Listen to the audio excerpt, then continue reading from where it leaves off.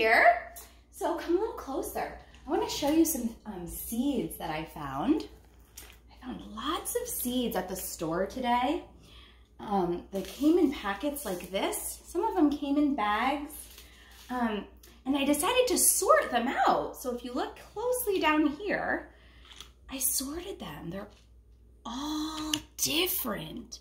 Some of them are big and white and smooth. Some of them are small, like little balls, and they're bumpy and red. These are little teeny tiny pea seeds.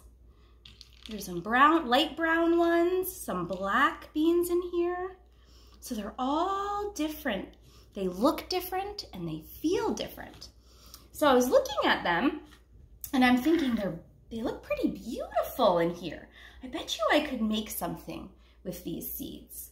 So I drew a flower on a piece of, this is just a piece of cardboard. I drew a flower and I have my glue here. And I think I'm going to take some seeds and glue them onto my flower.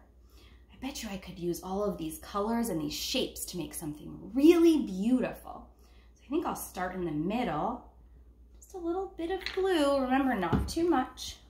I think I'll start with a little red one like that. Okay. Oh, maybe I'll do a bigger one over here in the petal. Wow, this is going to be a lot of fun, friends. So this is something you can try at home if you have some seeds. If you go to the bean section at the supermarket, there's bags of beans with all different colors in them.